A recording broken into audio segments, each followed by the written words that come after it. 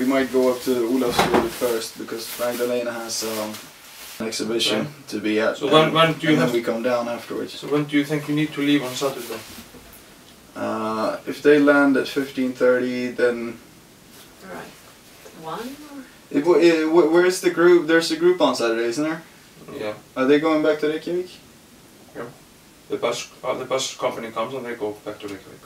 Do you think? And the mountain guide as well, and Maybe we could hitch a ride with them. Yeah. Is it a big bus? You know?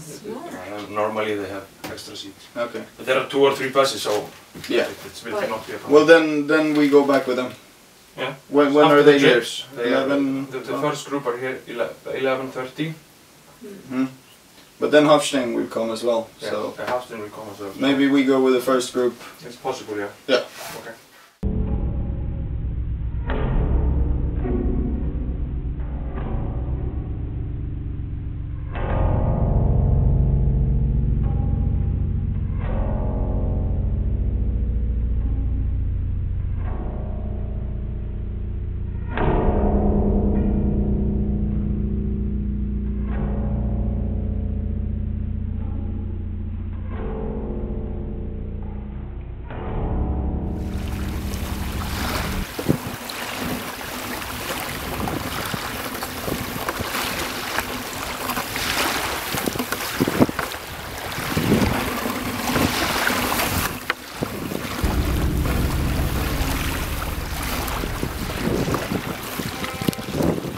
My mother came here last year, and my son was 10. He was alone taking the net in.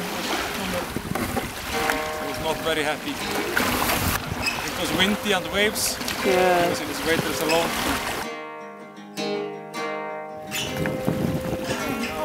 Oh.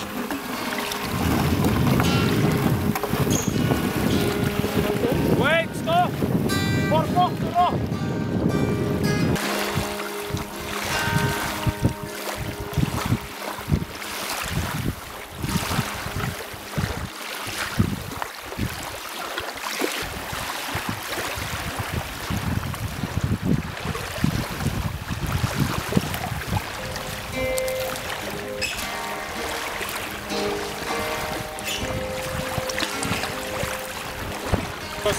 The trout always following the shore when they're going around on the lake.